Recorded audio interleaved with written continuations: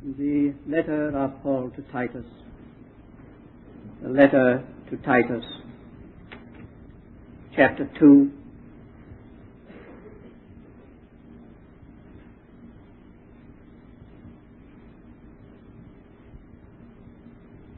I take the first part of the last verse of chapter 2 in order to throw back to what has just been said. These things speak and exhort and reprove with all authority. These things speak, exhort, reprove with all authority. And so we look to see what these things are. And we go back to verse 11. The grace of God hath appeared,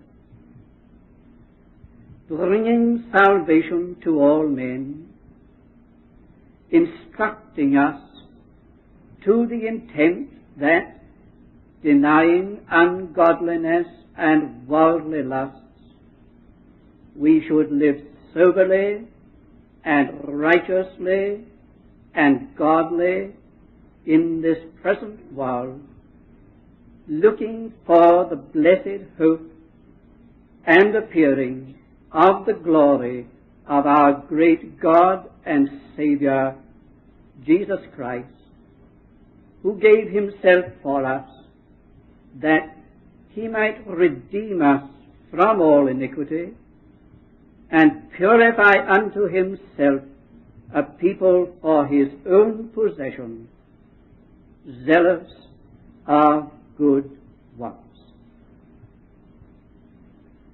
Three things in that paragraph: the gift of grace,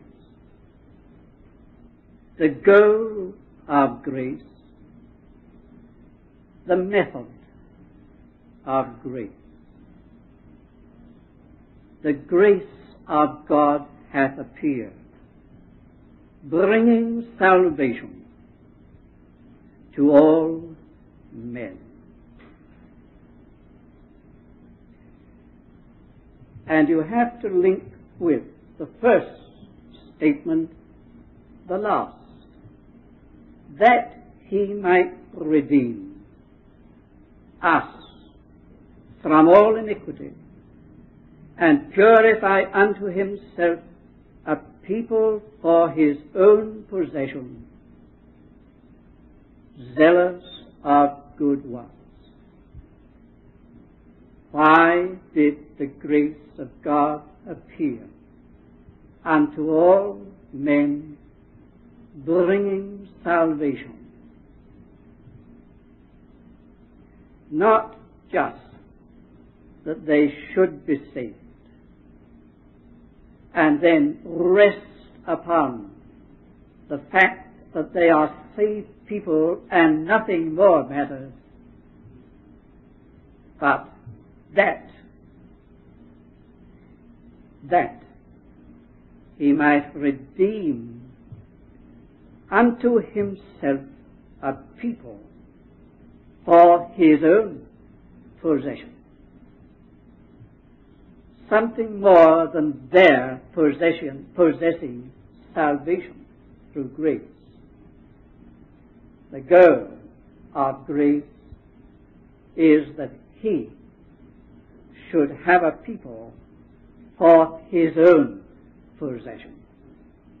The kind of people for his own possession are here defined. We'll not dwell upon the characteristics and features of that people. You'll see the various words and statements on both sides. The negative side, from. The various things that are said, from which this people for his own possession are to be redeemed, and the things which they are to deny. It's the negative side, but it's very positive as a negative statement. Something that must be. It must be. Grace demands character. Character is what God must have for his own possession. It's a kind of people. I think, dear friends, perhaps one of the great needs of our time is to recover the greatness of the cost of grace. Grace perhaps has been made a little too cheap. It's the greatest word in our vocabulary, but it has become perhaps one of the cheapest words. The words most easily used, because it is the common and all-inclusive word of the Christian vocabulary. But oh, what grace has cost. And therefore, what really does lie behind our being redeemed and a people for God's own possession? You will not misunderstand the use of the word. I think that this passage suggests that this people should be a spiritual aristocracy. That word can be used, of course, in a very wrong sense. But it means a people of high character, of high dignity, who have looked at these things mentioned on the one side and said, no more of that. No more of that. I've done with it.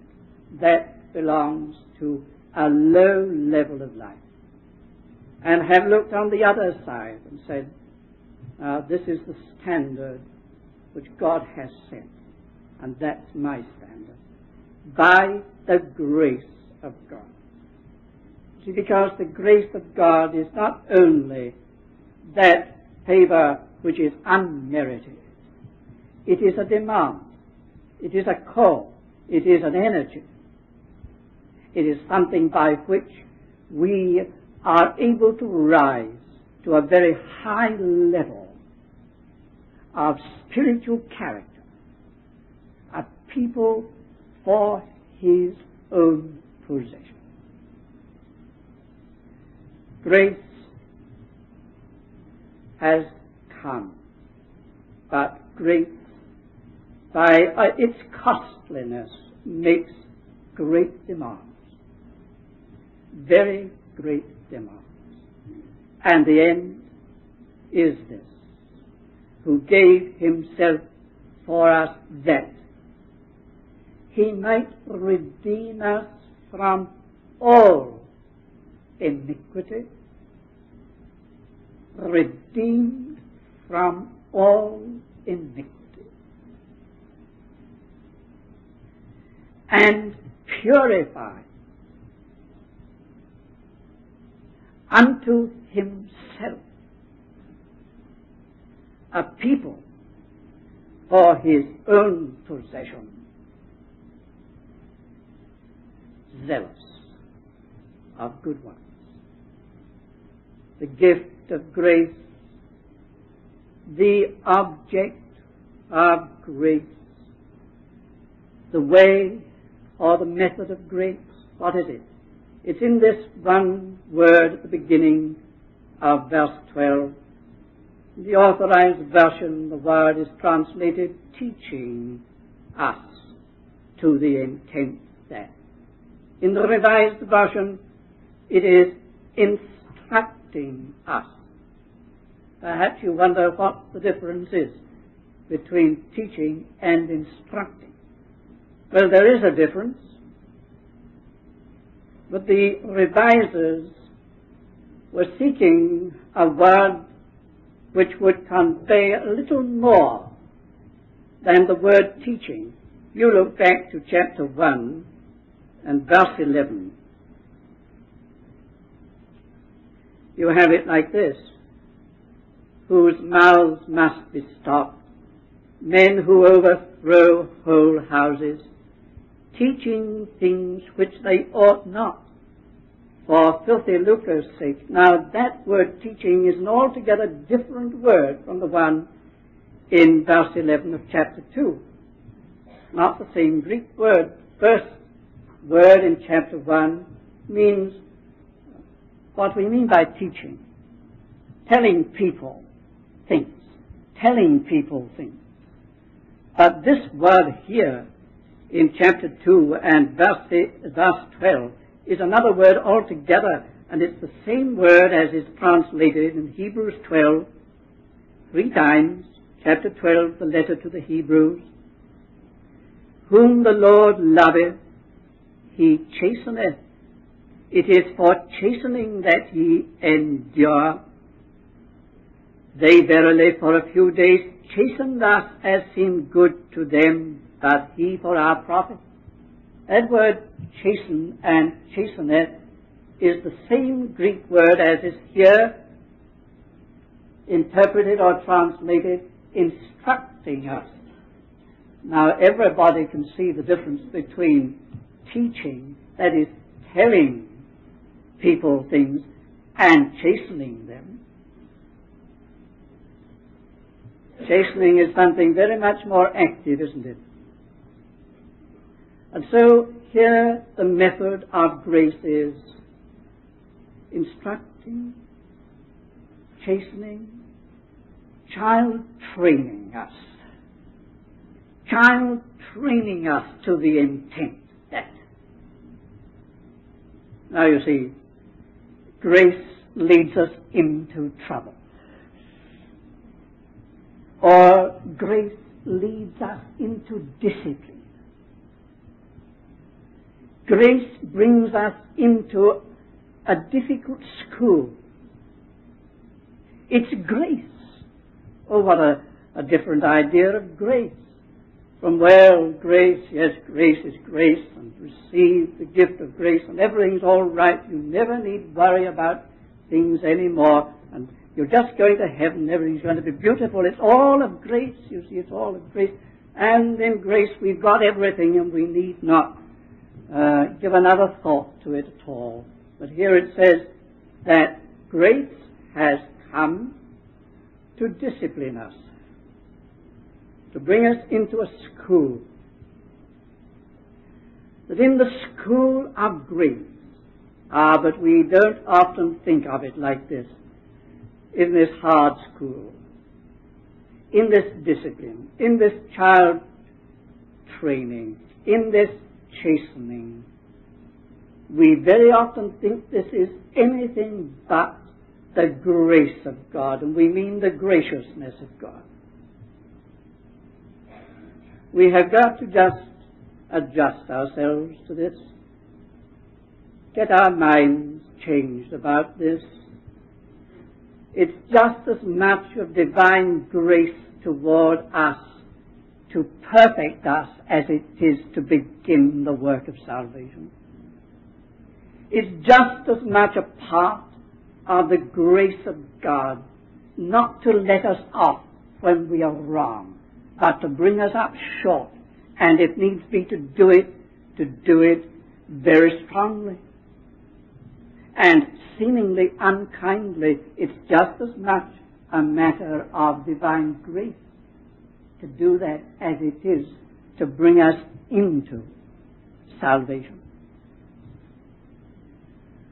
It's grace, dear friends. After all, it's the grace of God. You and I do have to learn this lesson, because, you see, for young Christians, sometimes when things begin to get a bit difficult and the early blossom on the tree of their beginning of the Christian life is also beautiful, when that begins to be torn off by rough winds, and there's nothing but apparent nakedness left, and it all seems now to have lost a lot of its glamour, this Christian life. You're passing into difficult times.